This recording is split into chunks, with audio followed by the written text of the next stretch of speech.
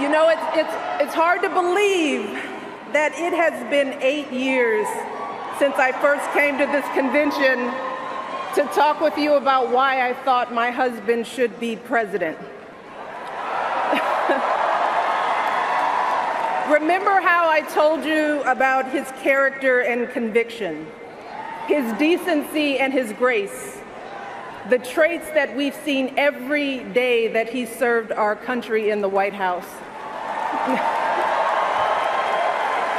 I also told you about our daughters, how they are the heart of our hearts, the center of our world, and during our time in the White House, we've had the joy of watching them grow from bubbly little girls into poised young women, a journey that started soon after we arrived in Washington, when they set off for their first day at their new school.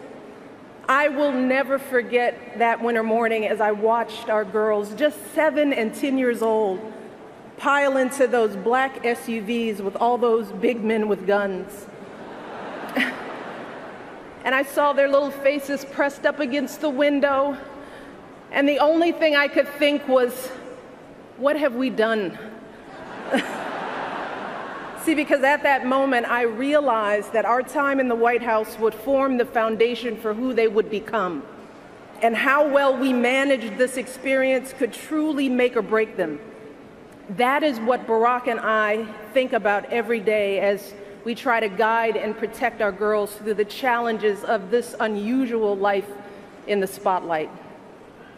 How we urge them to ignore those who question their father's citizenship or faith.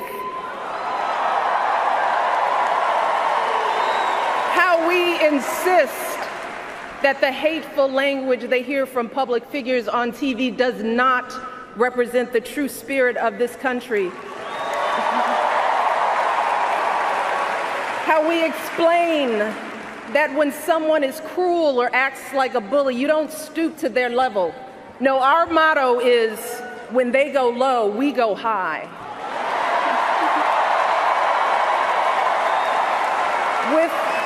With every word we utter, with every action we take, we know our kids are watching us.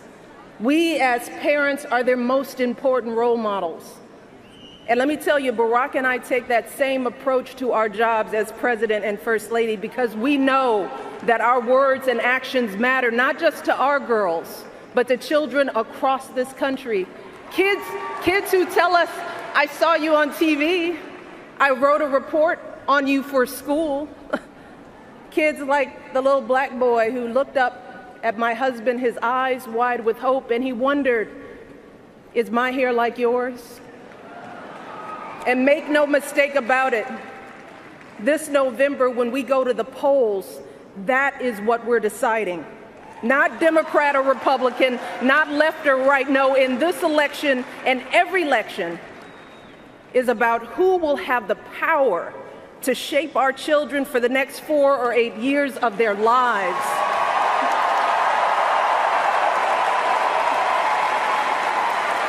And I am here tonight because in this election, there is only one person who I trust with that responsibility.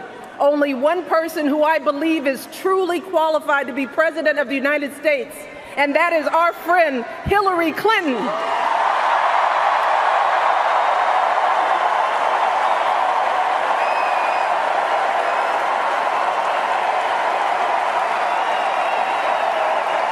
That's right. See, I trust Hillary to lead this country because I've seen her lifelong devotion to our nation's children. Not just her own daughter, who she has raised to perfection, but every child who needs a champion. Kids who take the long way to school to avoid the gangs. Kids who wonder how they'll ever afford college. Kids whose parents don't speak a word of English but dream of a better life. Kids who look to us to determine who and what they can be. You see, Hillary has spent decades doing the relentless, thankless work to actually make a difference in their lives. advocating for kids with disabilities as a young lawyer, fighting for children's health care as First Lady, and for quality child care in the Senate. And when she didn't win the nomination 8 years ago, she didn't get angry or disillusioned.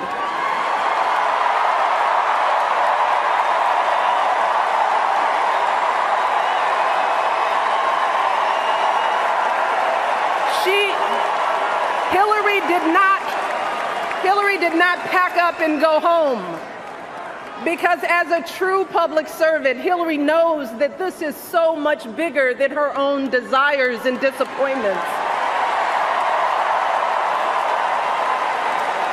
So she proudly stepped up to serve our country once again as Secretary of State, traveling the globe to keep our kids safe.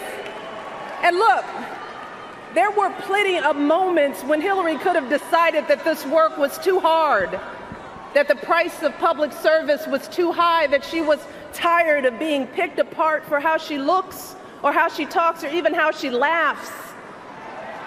But here's the thing. What I admire most about Hillary is that she never buckles under pressure. She never takes the easy way out. And Hillary Clinton has never quit on anything in her life.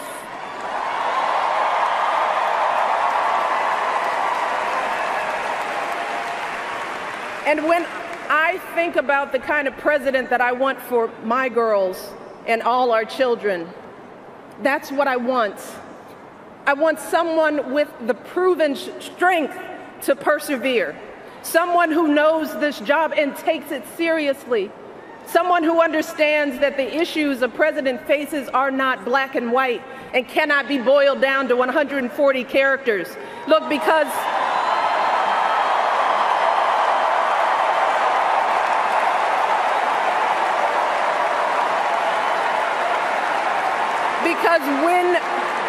when you have the nuclear codes at your fingertips and the military in your command, you can't make snap decisions. You can't have a thin skin or a tendency to lash out. You need to be steady and measured and well-informed.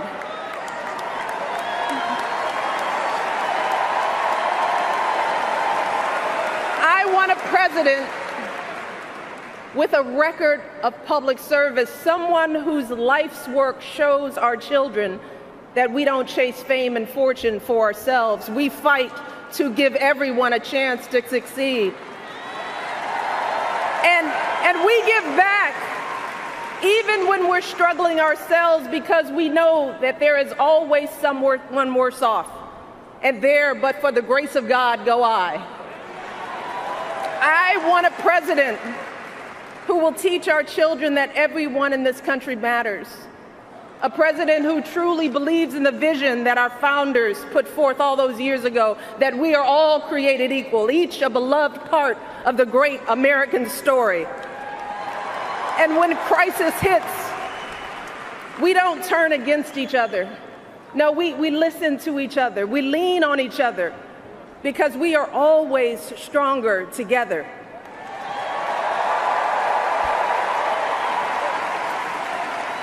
And I am here tonight because I know that that is the kind of president that Hillary Clinton will be. And that's why in this election, I'm with her.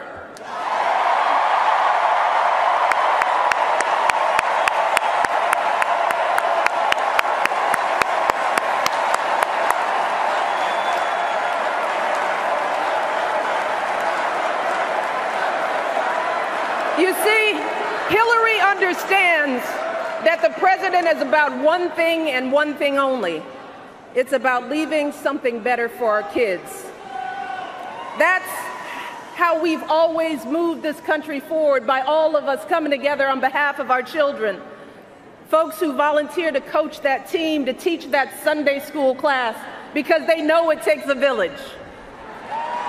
Heroes of every color and creed who wear the uniform and risk their lives to keep passing down those blessings of liberty. police officers and protesters in Dallas who all desperately want to keep our children safe, people who lined up in Orlando to donate blood because it could have been their son, their daughter in that club.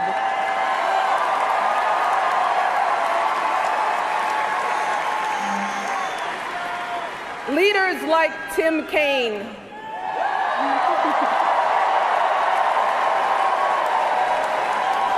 who show our kids what decency and devotion look like.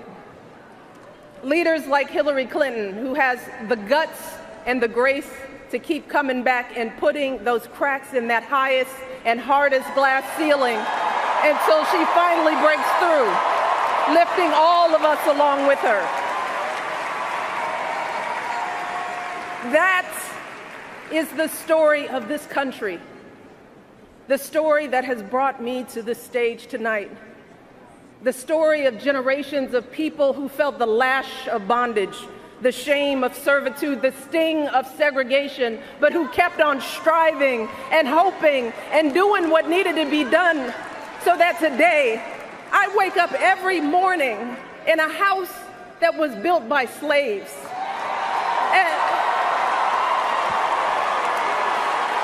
And I watch my daughters, two beautiful, intelligent black young women, playing with their dogs on the White House lawn.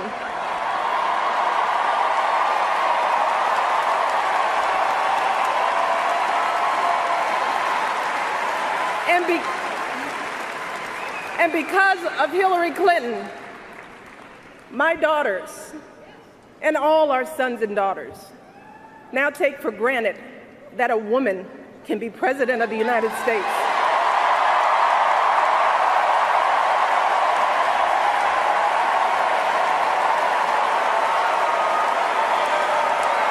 So look,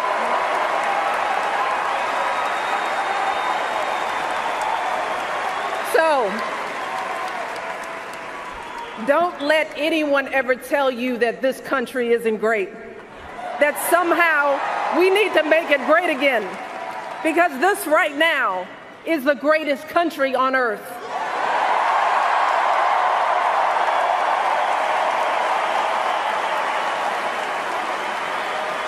And as my daughters prepare to set out into the world, I want a leader who is worthy of that truth.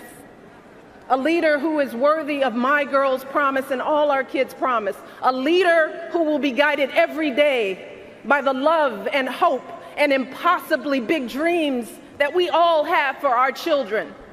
So in this election, we cannot sit back and hope that everything works out for the best.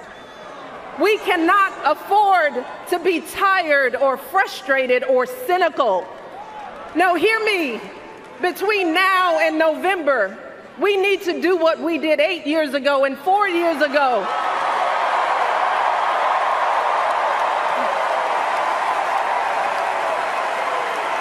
We need to knock on every door.